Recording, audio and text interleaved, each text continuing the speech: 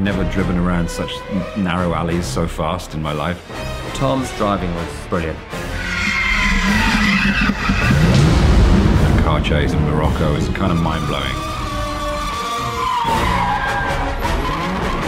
Doing some free driving with Tom. He's a very good driver. I don't get frightened as such, as terrified.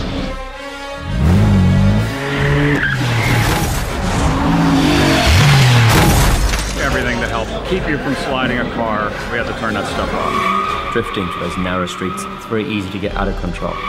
Casablanca is one big adventure. Simon just cracks me up in his performance. It makes me laugh every time I see him. Stay!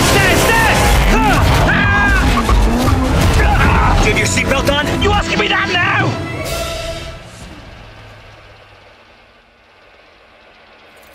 Hang on!